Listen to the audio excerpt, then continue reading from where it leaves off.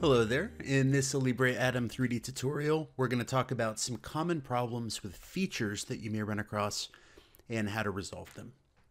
So the first example that we're going to look at is this extrusion here, extrusion 1. It says no solid body exists. And this is an extrude cut. So let's take a look at our sketch. And the sketch looks fine, right? We don't have any sketch problems. What this is telling us is that there's no solid body through which we can actually cut something. We're just cutting into air.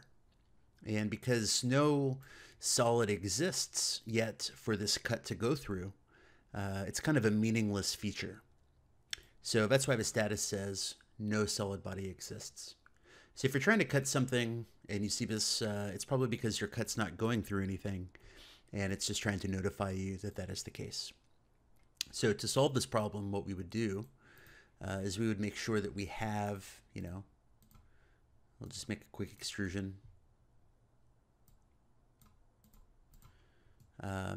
We have something for it to cut through. Now you'll notice that it's still broken. And that's because the Design Explorer goes in order, right? It says do this thing first, then this thing, then this thing. So as far as this extrude cut is concerned, if I move the dog bone up and go back in time to right where it lives, there's nothing solid here. So the way that we fix that is we actually drag extrusion 4 above it, right? So now the first thing in the model is this solid body. And then if we try to extrude, it'll go with no problem. So that's thing number 1. It's a pretty simple case, but you might see it. The next thing that we run into pretty frequently is going to be problems with Revolve boss and Revolve cut. And so let's look at our first example. In this case, we have another simple rectangular sketch.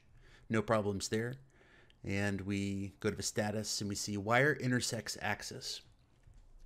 And the wire in this case, that terminology refers to your actual sketch. And if we take a look at the feature itself, the axis that we've selected, it's a little hard to see, is this axis right here. So let me reposition the camera a little bit.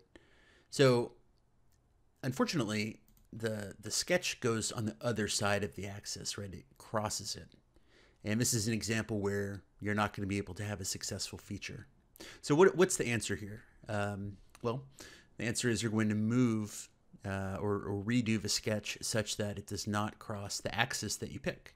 So one resolution is just as simple as this. I'll move the sketch over because I'm trying to revolve around this axis, right? So I need to be all on one side or all on the other side of it, but you can't have a cross. So I'll move it over and then I'll deactivate sketch, and we can see that it resolves quickly. And a common thing that you'll run into this in, especially for new people, is if you're trying to make a sphere, right? Your first inclination might be, okay, I'm just gonna, let me deactivate this to get that out of the way.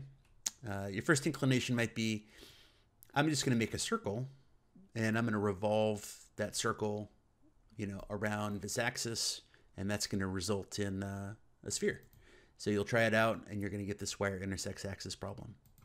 So the right way to do this is you don't revolve the whole thing, right? You only revolve half of it. So I'm going to make a line that connects the very top and the very bottom. And then I'm going to trim away the other side.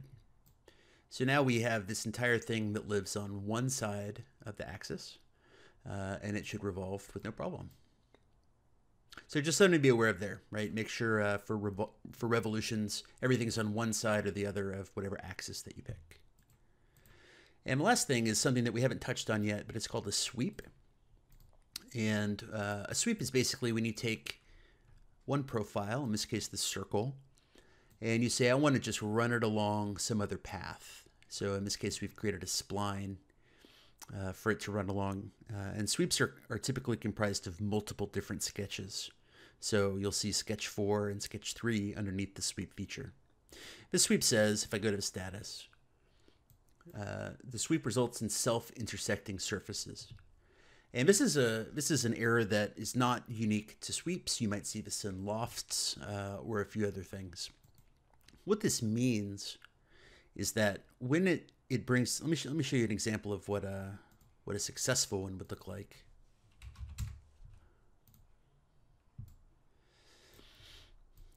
So this is what a sweep looks like, right?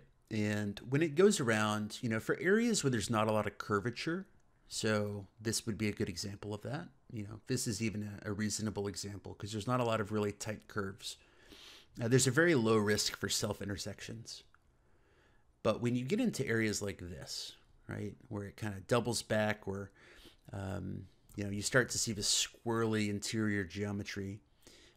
Anytime it tries to make a tight corner, and tight is going to depend on how big the circle is that you're trying to, or whatever figure that you're trying to sweep, right? So if I made the circle much bigger, then perhaps, you know, even this area might be at risk for self-intersection. But for the size of this particular circle, we can kind of see that this is the place where it's really starting to unwind.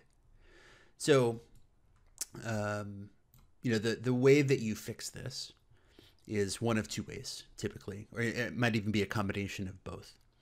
The first one is go to the item that you're sweeping, which in this case is a circle, and you're going to edit that sketch. And I would start by just, you know, if it's, let's say I'm at 0.07, we know that fails, right? So maybe I'm going to just try a slightly smaller, maybe 0.06. And we'll see if that works. Nope. And maybe we'll try a 0.05. And we see that this results in something that's valid. You know, another way that you could fix it, let's say the circle, you know, it needs to be 0.07. I don't have an option. I can't just make it smaller. So we'll turn it back. Right? So how do you fix it now? Well, your only other option in this case is to modify the sweep path. And so for that case, we'll edit sketch 3 instead. And we see we have access to the path that it's being swept along. So we know this area right here is kind of the problem. So perhaps we can change it to make it a little bit less aggressive on the curve. And we deactivate it, and we see now that it, you know, it can compute. So that's you know, the easiest way to solve it. Another approach that you might use to solving something like this is going to be, you know, perhaps making this out of 2 features instead of 1. You know, that might make it easier if you have certain constraints for, you know, the profile size, and, you know, certain aspects of this need to be, you know, they're not easily changeable. Then your answer might be to make, you know, half of this in one feature and then half of this in another feature. Anyway, that's some of the more common types of feature errors that you're going to see and how to fix them. Typically, the fixes are quick and easy. It's just a matter of you not understanding, you know, what the feature expects. For example, the revolution, you know, expects that the sketch is on one side or the other of the axis and not both. But once you start learning this stuff, these errors are going to be few and far between, and you're going to have a great time.